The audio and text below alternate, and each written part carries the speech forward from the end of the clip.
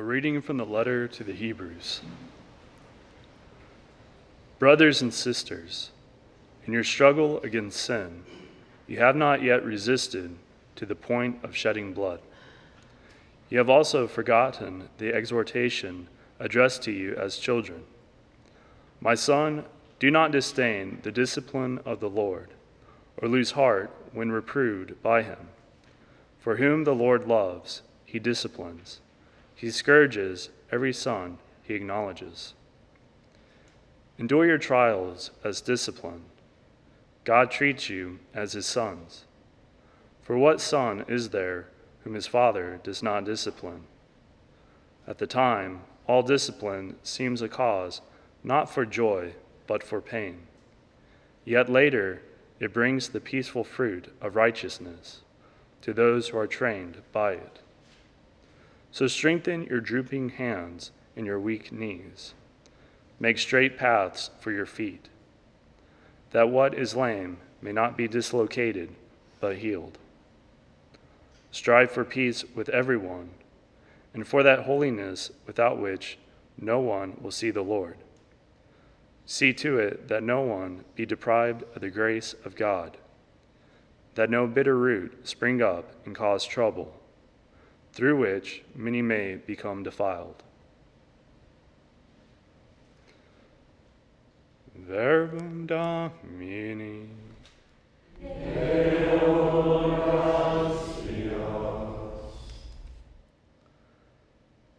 The Lord's kindness is everlasting to those who fear him.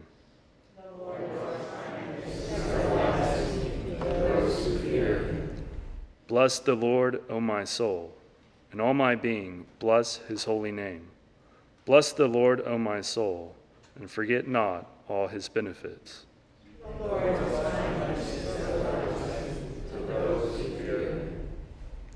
As a father has compassion on his children, so the Lord has compassion on those who fear him. For he knows how we are formed. He remembers that we are dust. The Lord's kindness is everlasting to those who fear him. But the kindness of the Lord is from eternity to eternity toward those who fear him, and his justice towards children's children among those who keep his covenant. The Lord's kindness is everlasting to those who fear him.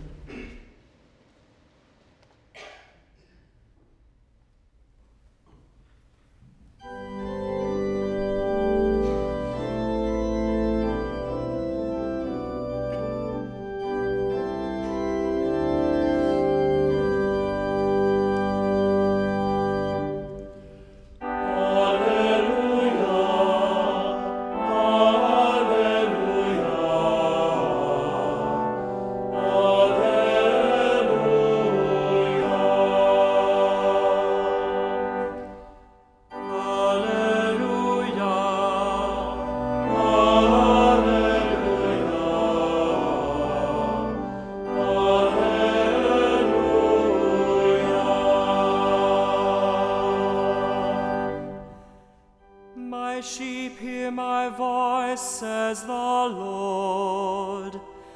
I know them, and they follow me.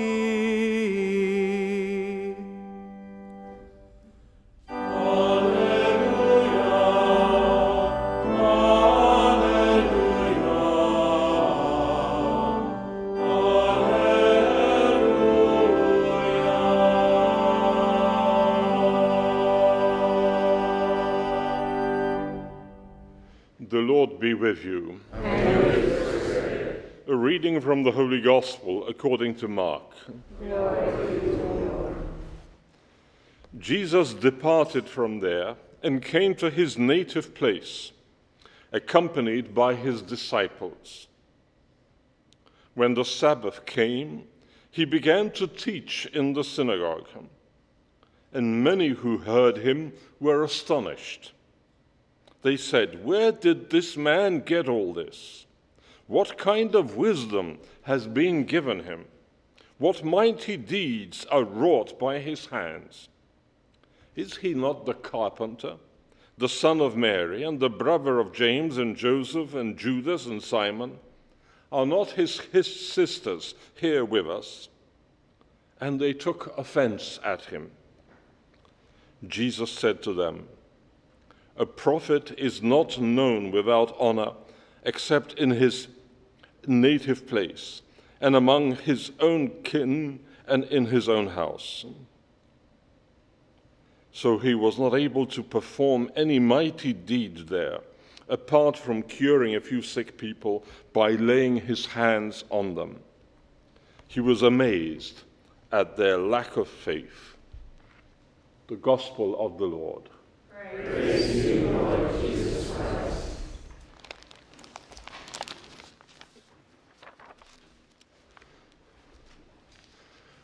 Today we commemorate the Jesuit St. Paul Miki and his companions, the holy martyrs from Nagasaki, Japan, who gave their lives for the faith at the end of the 16th century. The Gospel recalls something less dramatic, but nevertheless also unpleasant, something that Jesus himself experienced in his hometown in Nazareth. There he was met with curiosity and with disbelief. This is something that we priests often experience. It's difficult for us to preach when among the congregation there are members of our family and friends. And it's even more difficult to say something important and spiritually nourishing to those who are close to us and who remember us in our youth. We as if instinctively hear their comment. Yes, we remember you. We remember when you were a child, when you were ignorant and uneducated. Who are you to speak to us in this way? Jesus came to his hometown, where he was known. People lived not only within a minuscule family, but within a clan.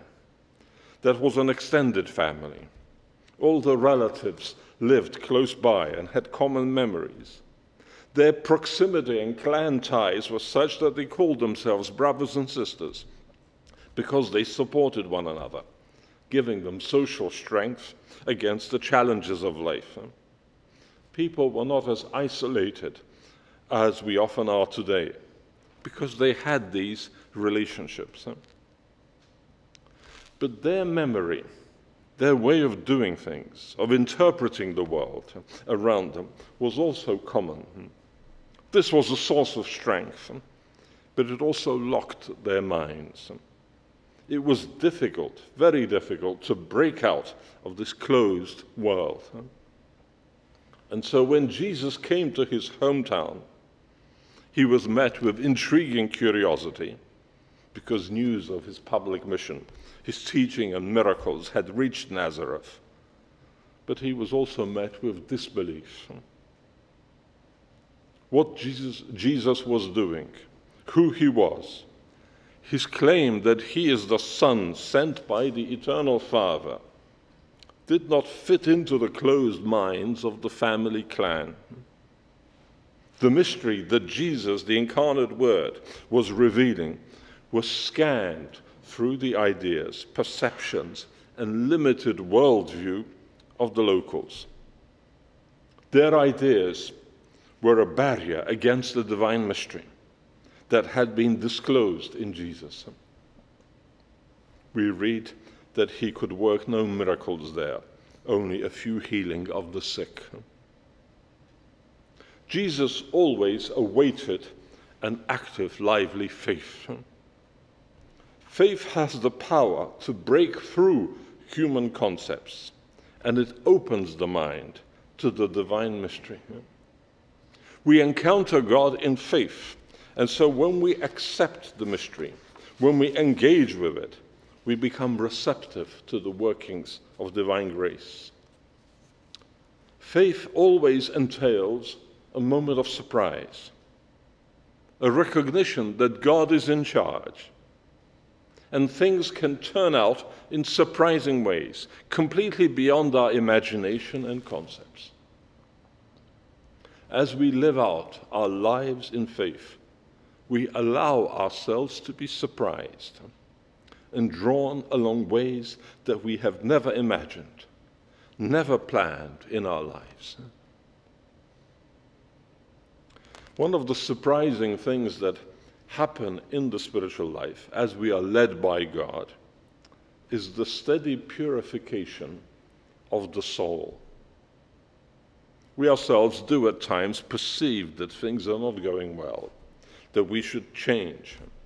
We make examinations of conscience and we actively try to improve. But often little comes out of our good intentions and decisions to improve. What is far more important are the purifications that God himself engineers in our lives. And as we are led by God, we encounter difficulties that force us to open up our souls, our hearts, our minds, our lives to the accompanying power of God. The letter to the Hebrews that we read reminds us of this today. Like a good father who reprimands, corrects, and sometimes punishes a child, but always in view of the child's good, so the Heavenly Father leads us through difficult moments that force an interior conversion in some sphere of our life. The reading that we read began with the perplexing line, "In the fight against sin, you have not yet had to keep fighting to the point of death." This is a warning, and even more an invitation to continue in the struggle against sin. It's not an invitation to undertake the task on the basis of our own moral strength, our own willpower and emotional force. It's an invitation to engage in the struggle against sin within a faith-centered trust in the power of grace. Unfortunately, it sometimes happens that we give up.